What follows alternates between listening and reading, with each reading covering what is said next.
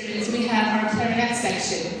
Now we have some clarinets up on stage, some down here, and two of our, these are called soprano clarinets. Can you hold up the soprano clarinets, please? Hold up the soprano clarinets. These are the higher soprano clarinets. We also had two people that switched to bass clarinets. Can you guys stand up for those?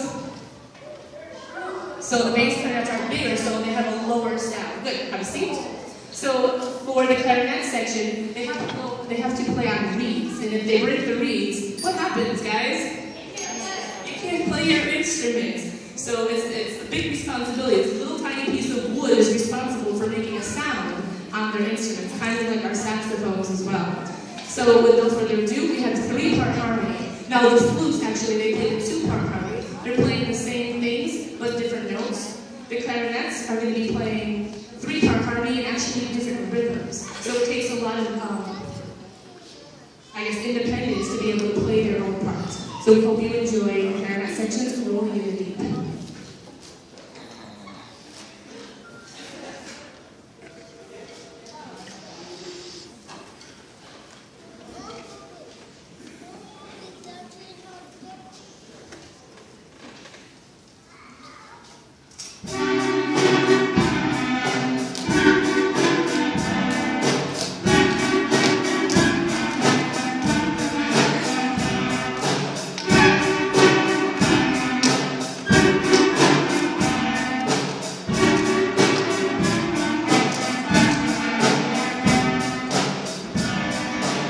Thank you.